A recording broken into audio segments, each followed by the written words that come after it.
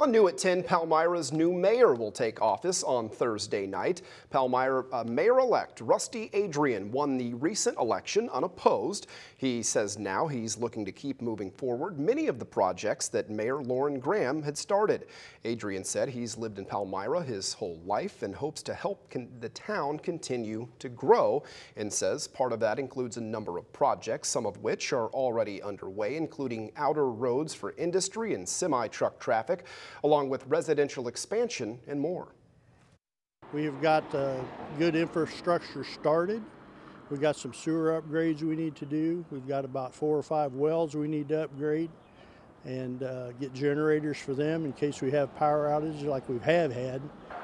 And Adrian says he is also pushing for industrial expansion east of town.